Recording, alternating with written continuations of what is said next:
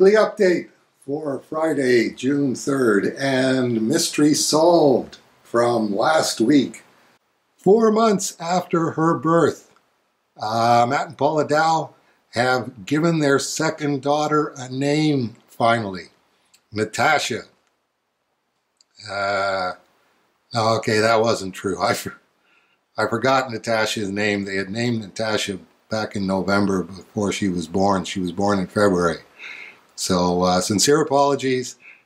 So we've got another look at, little Janice Pearl giving Natasha a little peck on the head. The pink flowers should have been a dead giveaway, Dave. So what did I get in the mail today, I hear you asking, since I was doing the weekly update today on Thursday. And I got my bill for my new shower head from Schweitzer's Plumbing Center, the shower head and the installation. And you can see their service at schweitzers.ca. That's their phone number, 519-747-1819. Say hi to Laura when she answers. Or you can go to the website, www.schweitzers.ca. And you know what's really cool about getting stuff in the mail from Schweitzer's Plumbing Center is they are still using my no butt crack guarantee cartoon. That is not Homer Simpson facing the wrong way and fixing somebody's plumbing and a universal "that's not" symbol covering up the butt crack. That was Rudy Schweitzer's idea, and he paid me a good buck to execute the no butt crack guarantee cartoon. Is it shallow of me when I open my bill from Schweitzer's and see the comment form that they have in each bill with the no butt crack guarantee cartoon that I did on it?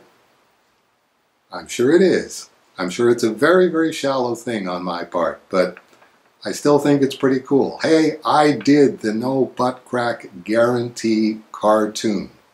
The same as it's probably shallow of me, but I think it's really cool when Nathan shows up with his no butt crack guarantee Schweitzer's t-shirt.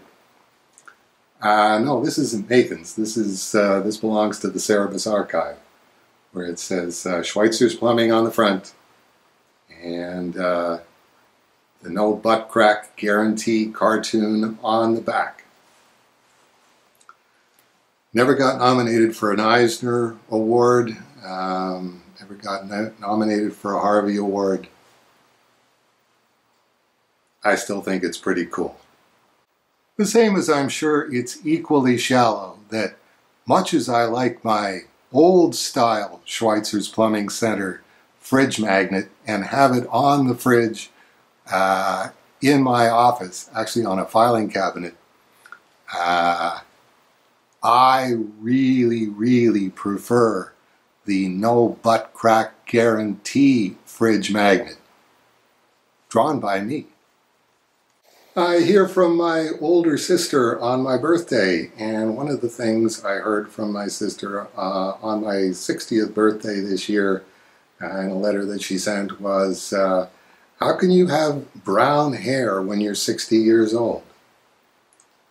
And it's like, I don't know. The only time that I really think about my hair is when I'm getting it shaved off at the barber's, and I look around at it, spilling down over the sheet covering me, and it's brown, and it's gray, and it's silver.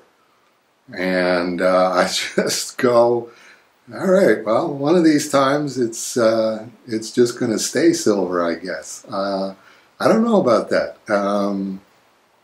Neil Adams told me at one time that he wills his hair to turn brown. And, you know, I don't even doubt that for a minute, that Neil Adams can do that, actually will his hair to be brown. I don't think I will my hair to be brown. I think it's one of those if things are really unsettled and I'm going, man, I don't know if I can keep going with this, then your hair's going to come out silver. But if you go, no, everything's all right. If I die, I die, or whatever bad thing happens, God's will be done. And if I take that completely to heart, then my hair tends to come in mostly brown, although quite a bit of silver on the side, and not a lot of hair. It's that used to be about a week and a half's worth of hair. That's now about 2 months worth of hair growing in. That's probably serves me right for the follically challenged Neil Gaiman of Earth 2. Well, you want to be follically challenged, buddy, we can make you follically challenged. And so here I am, extremely follically challenged. Ramadan starts on Monday, so this is all getting shaved off this weekend or later on today. And so you'll be seeing bald Dave Sim, seriously follically challenged Dave Sim, next Friday, God willing. And I hope we'll see many of you then.